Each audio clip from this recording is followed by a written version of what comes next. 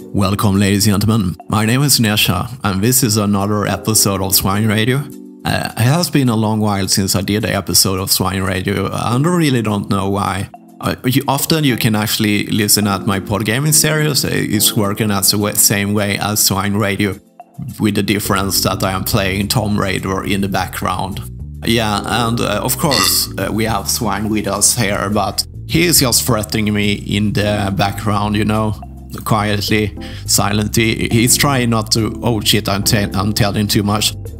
Okay, let's calm down here. Yeah, so I thought it was time for another episode of Swine Radio because it was a long time ago, and when I was listening at my friends Fred and Beranie at their channel, they have their random ramble almost every week. I really recommend it. It is a very fun show about everything and nothing. Yeah, so Beranie said something something that really resonated with my kind of thinking, and that was just to find my voice. And I think I come so far on the channel that I had in video making and so on, but the thing I really want to do is develop my voice into a more instrument, and I think I need a more dramatic voice. I'm trying it out here.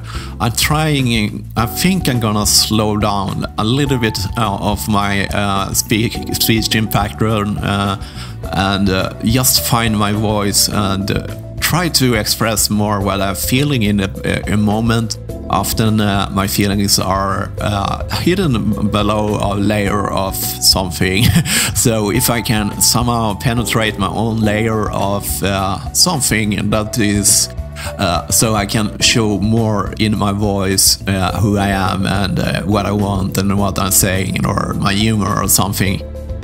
That's really a thing I really want to do. So practice my voice and find my own voice. That's probably key.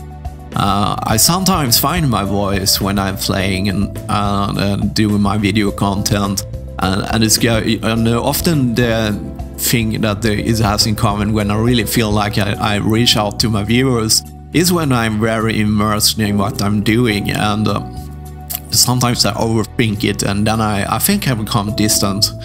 I'm bad analyze of something. It's always hard. I'm probably overthinking this.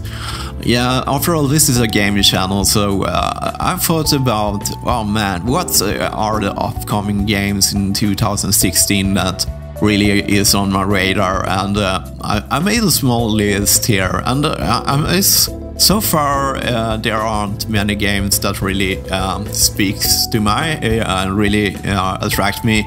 I think the biggest game for me in this coming year will be XCOM. I really enjoyed the first XCOM, and I did a series on my channel on it, and that's a game that I spend a lot of time with. And of course there are two Square Enix published games, like the SDS Humankind Divide and a Hitman game. Yeah, so let me speak a little bit about Hitman game. I have followed this and tried to not watch all the trailers, you know.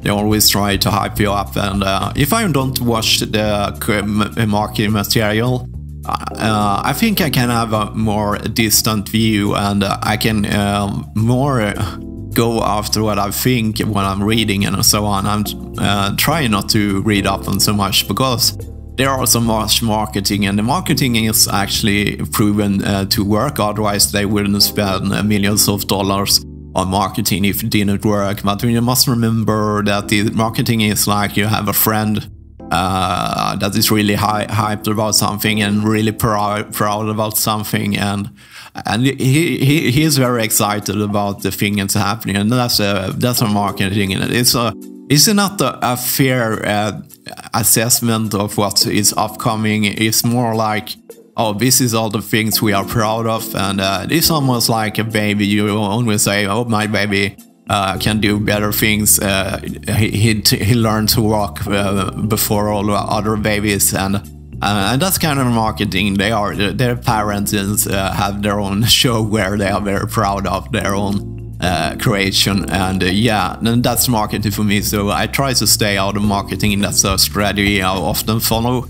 because you can't really analyze this, some marketing as like dislike, something like bragging, and it doesn't give you a fair view, because it's not that I need to hear negative things, but somehow in development they often overstate their things of things. A good example for we speak in history here, when Oblivion was before it was released, they said I did these bragging videos how complicated the AI was in Oblivion, and they had this demonstration video where the NPCs actually was a lot more advanced that they was ever gonna be in the upcoming Oblivion. They had this video where you saw an NPC going on his schedule eating, and he was actually hunting out, had a little dog that he scared off from the bed when it was closed, and then that NPC went on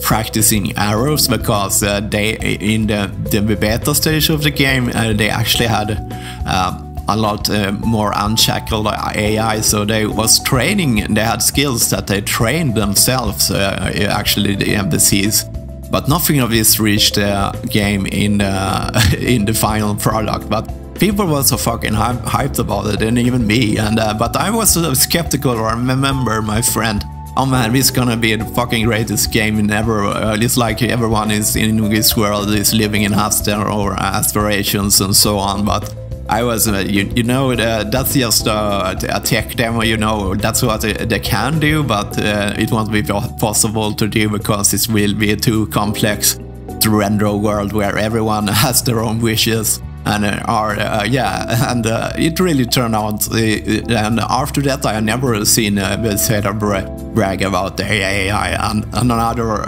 guy that also, Peter Molyneux, is that his name? I can't even pronounce it. The old Lionhead studio head, he always hyped to give Hitman, the Fable games a lot, and that was he's famous for it. So that's how I'm thinking about marketing. And one of the things that really I feel with a Hitman game, I'm not sure if releasing Hitman game in episode will be good or nice, because there is always the pro of when you're releasing the games in part, they can actually listen to feedback from users and improve the game to the next episode. So that's the good part of it. But I'm thinking, I would wait until Hitman is released with all their episodes. I don't really want to play a level and wait a month for playing another level. I really want to play my games from beginning to the end, and if I have to spread it out over a year, I know I will lose interest, because I will have forgotten what I played in early levels. And it's not always a good thing with gamers and users can interact with the games and so on. A good example is TV series. I watch a lot of TV series, and you can really see where the viewers has actually destroyed the studios because they want something, and the makers of series, they listen at the viewers, and sometimes it really doesn't work because they are just trying to please the viewers. It's like a fan service, and it really doesn't work because they want things that are not actually, they want to see things that they actually don't want to see, because when they do it, it doesn't work. Because, and I'm afraid about episode or Hitman. Maybe they will go from, maybe they will leave the core of Hitman. That's my the good thing about when you're doing a whole game in one go, is that they have a vision and they're completing that vision, and it's not gonna change over time because they have already released the product. But in an episode where the game maybe will change its whole core over the year because people want that, and I'm just afraid that Hitman will turn out weird. Maybe won't be a Hitman game when they have released all the episodes, because they're gonna try, if they have episode and people don't like it, they were gonna start listening on their gamers and try to please them, and that will be their main objective, so they can sell more episodes in the future. So they're gonna try to listen to the gamers, and I think the gamers gonna destroy Hitman. I don't trust game companies, but I trust internet people even less. Because in internet, if they're gonna listen to feedback, you know, feedback is always there. Please people often doesn't say a shit. They don't say anything. They don't. It's very rarely to see on a gaming forum, "Oh man, I love this game, Fred. Oh, I love this game. This is the best game I ever played, and this is why I love this game." That's what, like, one topic of 100, but if you're looking on a gaming forum, you will always see the negative feedback. And I think it's as important to listen to people that are positive about things, because they represent a big part of the quiet mass that... Because if you're angry about something, you really want to express something. If you really like something, you often just please and you shut up, you don't say anything, and that's just how the human wants. If you like your work, you don't go to work and say to your work colleagues, yeah, "Oh, I really love this work." You don't say that every day, but if you are not pleased with something, you will fucking make your voice heard.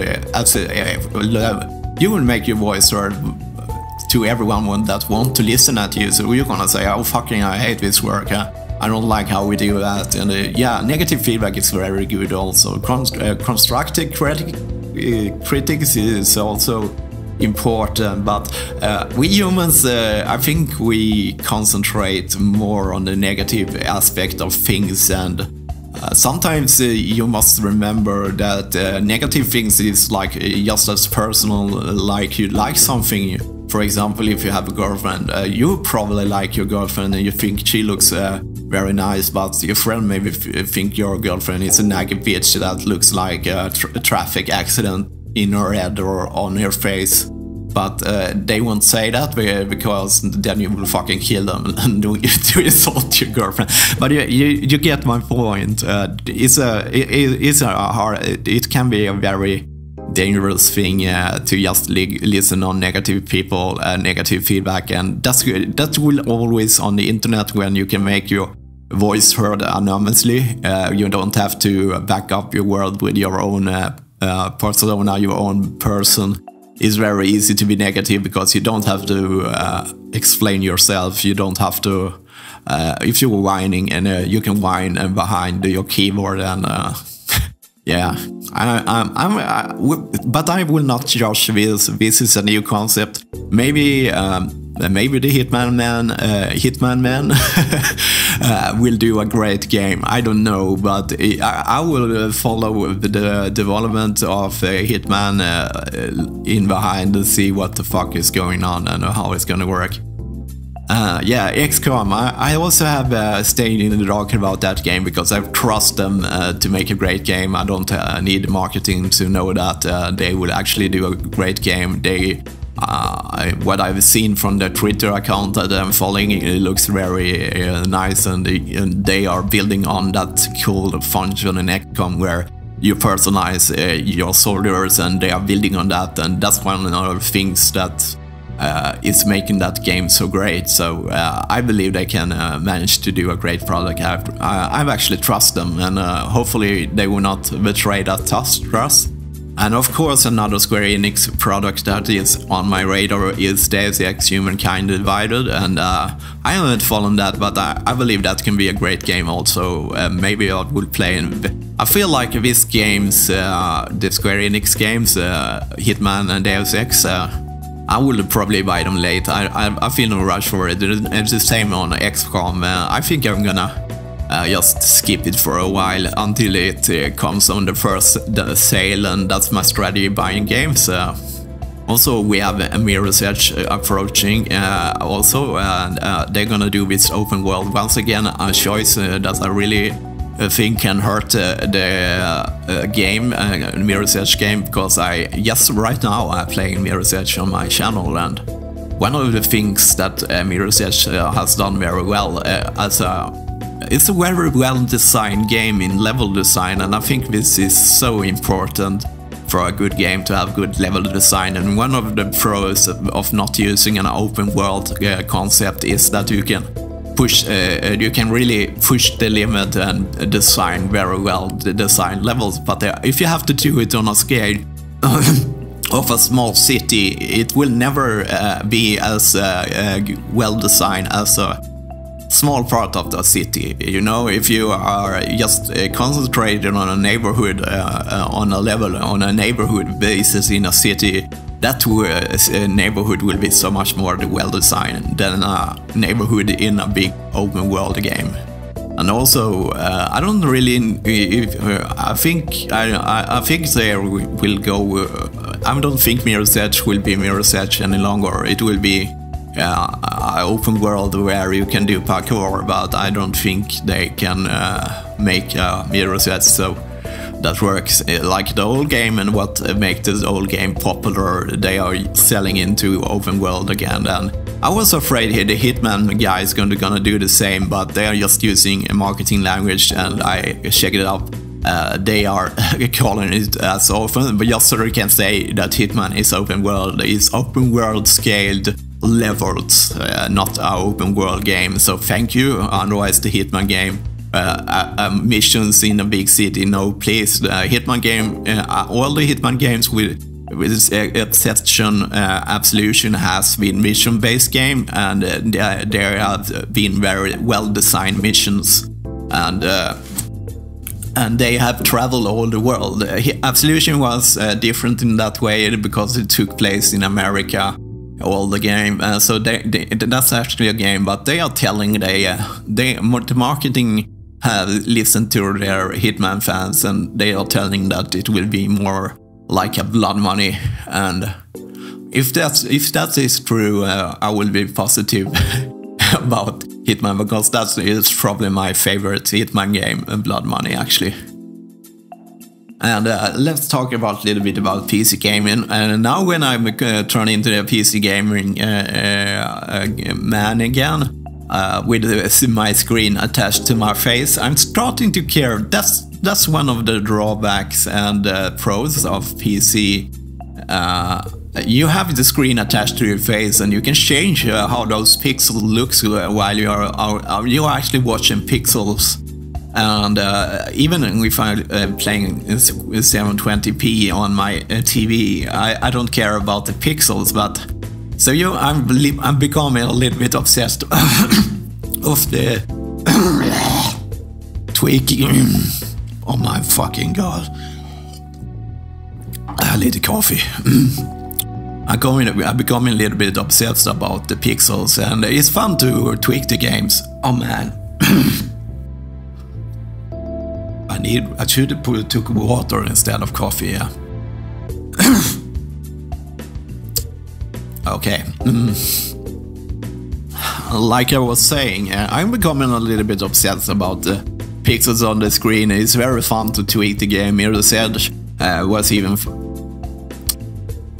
Mirror's Edge was a good example because they had this INI file, and this is done on Unreal Engine. And you have more or less freedom to tweak the whole game engine, how it renders the game. And that was really fun. I tweaked shit out of that game, and I made it look like a modern game, because you can do all about... you can even change the complexity of the characters, how they are rendering and so on.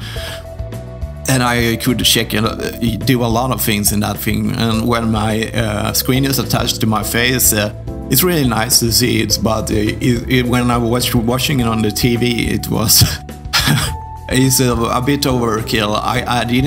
The game doesn't really need it, and I think that's one of the drawbacks of using a monitor attached to your face. You're sitting so close to your monitor, so you are always watching those pixels, and that's one of the good things about console, because you can't change anything, so you concentrate more on just the gameplay experience. I do that also when I'm playing PC games, but I kind of have this new step when I'm playing a PC game. I spend almost half an hour just tweaking the graphics, and often I tweak it on a driver level because I have a NVIDIA 960 graphic card, and NVIDIA somewhere has made this very cool software that is called NVIDIA Inspector, and with this you can actually go into the driver level and change a lot that you're not supposed to be able to change. Like I can change what anti-alias technique they use, and I can add, for example, shadows, HBAO, that adds shadows to darker areas, and I can tweak a lot. So yeah, I spend a lot of time doing that. It's fun actually, but it's not really needed. It's only needed because my screen is attached to my face, because if I was playing for my most of the changes I don't really do doesn't make a difference when I play on my TV, because I can't see the difference. It's like anti-alias techniques. I can really only see it when I'm sitting from my PC with my screen attached to my face. Then I can see the difference, but if I'm playing from my TV, it's really not really important any longer.